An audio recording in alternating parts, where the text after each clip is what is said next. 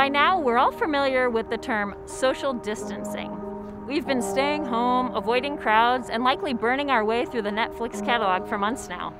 As we return to campus and reunite with friends and coworkers, it might be tempting to revert to our pre-pandemic habits. But this semester, we're asking that you continue with basic social distancing practices as you navigate life on campus. Combined with widespread use of face coverings, social distancing will help to greatly reduce the potential spread of COVID-19 and allow us to finish out the semester safely and healthy.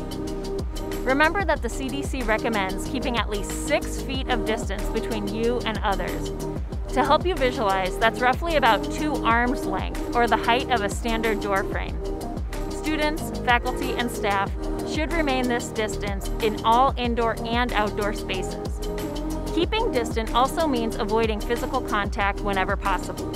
So handshakes, hugs, and high fives are all out. Opt instead for no contact greetings.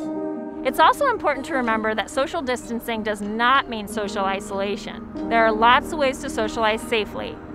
Take advantage of all the digital tools at your disposal to keep up with friends, classmates, and coworkers. And don't forget to prioritize your physical and mental well-being as well. Outdoor exercise such as jogging and cycling is okay, so long as you still maintain proper distance from others. And if you find yourself needing some extra support during these challenging times, we encourage you to seek out Creighton's mental health services. So this semester, remember that we can stay connected and stay cura by staying distant.